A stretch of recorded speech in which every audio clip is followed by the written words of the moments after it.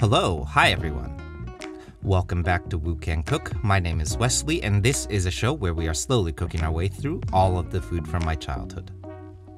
Today we're diving back into our series dedicated to classic Chinese comfort food dishes with a shot at a Cantonese crispy beef chow mein made using super thin Hong Kong style fresh egg noodles. Now, a quick review for those who are not familiar. A traditional chow mein, as we all know and love it, by definition must include some form of fry to the noodle, not unlike how we made our Panda Express chow mein, hot and spicy chow mein, tomato beef chow mein, and a few others. If the dish did not include a fry to the noodles, then it would otherwise be a lo mein, which is a different dish altogether. So, to accomplish this for our version today, we're going to be using a super thin Hong Kong style noodle made with a high content of egg, allowing for the noodles to puff up and fry very nicely in the wok. This in turn is going to yield for us a nice crispy, crunchy texture to our noodle. Bay Area locals may recognize this as the same type of noodle that we have used in our crispy garlic noodles at the Woo Can Cook pop-up. Finally, to go along with all of this, we'll also be assembling a crispy beef made using flank steak and a pinch of baking soda in a technique known as velveting to help us tenderize what would otherwise be a pretty tough cut of meat without some fun food science trickery. Okay, so let's get into it.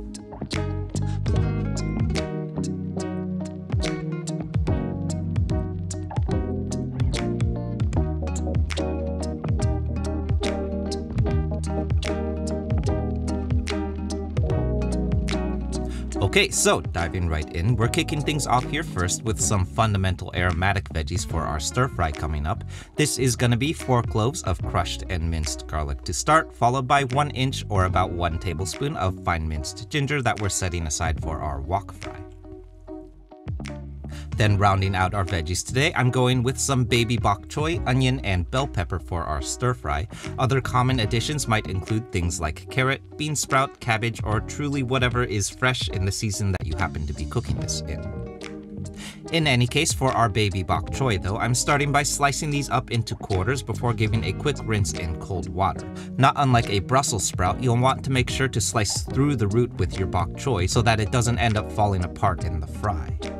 Next up is 1/2 of a sweet white onion, which I'm dicing up with the root end still attached to aid in achieving a nice large dice, followed finally by my bell pepper, which I'm also only using about half of today. As with most stir fries that contain a lot of veggies like this one, we'll want to be careful with how much of each ingredient that we use, otherwise we'll be at risk of overloading the wok. Moving on to the beef in our crispy beef chow mein, today I'm going with some flank steak, which is more or less going to be the cut used in pretty much any Chinese dish containing beef. That said though, skirt or top cut sirloin would also work well and should be in a similar price range too. In any case, all 3 of these are pretty tough and chewy cuts of beef, so we want to take a few steps to help us achieve a nice tender bite to our steak.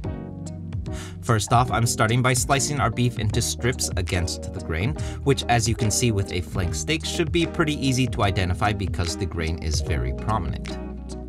Once our steak is nice and sliced up, I'm cleaning up my cutting board and setting our steak aside for a quick moment while I dissolve a ½ teaspoon of baking soda in cold water, then combining with our steak for 15 minutes. This is a process that you'll come across in a lot of Chinese cooking known as velveting, which is essentially making use of the alkaline in our baking soda to achieve a more tender piece of beef. Baking soda, however, does also have a metallic aftertaste, so once our 15 minutes are finished, we're going to rinse off our beef in cold water, then drain off the excess liquid to make sure that we don't have baking soda going into our marinade. This today is going to be comprised of a pretty simple combination of 4 tablespoons of soy sauce and a ½ teaspoon each of white pepper and cornstarch. Meanwhile, while our steak marinates, we're going to move right along to our sauce element next, which is going to focus primarily on developing deep, bold, and rich umami qualities derived from the holy trinity of oyster sauce, dark soy sauce, and black vinegar. So, up first here is 4 tablespoons of soy sauce and a single tablespoon of Shaoxing wine to start, followed by a single tablespoon of doubanjiang chili paste for a bit of heat. Then, as promised, rounding this all out is a single tablespoon each of dark soy sauce, black vinegar, and oyster sauce going in, which we're mixing to combine.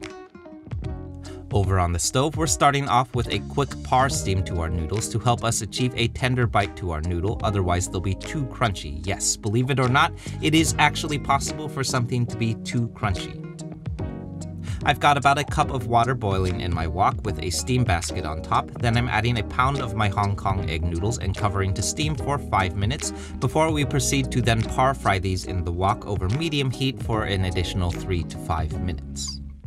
This is going to yield for us a simultaneously tender and crunchy noodle, and before you freak out, yes, that is a lot of oil, about a cup's worth, because without a lot of oil, you're going to end up burning those noodles.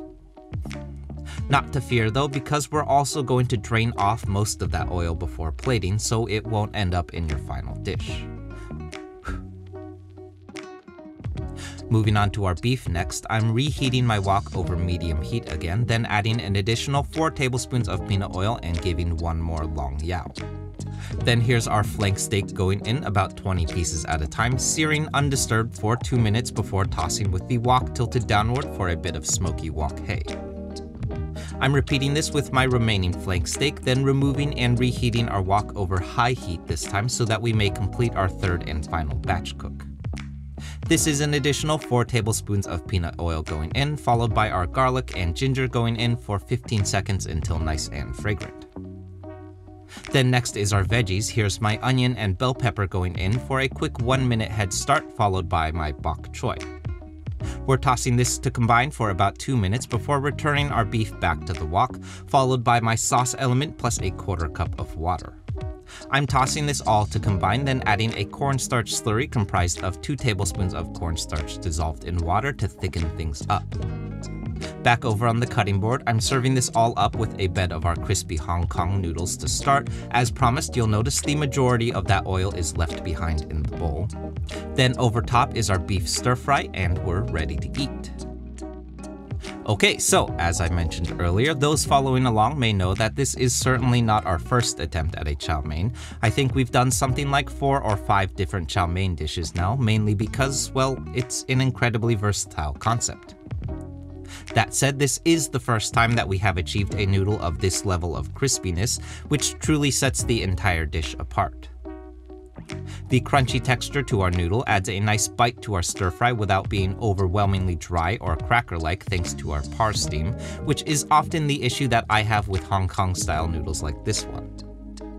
Then to pair with this, our beef is juicy and tender courtesy of our velveting process, with a rich umami-packed sauce element that pairs really nicely with our crispy noodle bed underneath. Finally, I feel like I mention this with every stir fry that we make, but it bears repeating. As with any stir fry, you should use the veggies that are fresh and in season for your own attempts.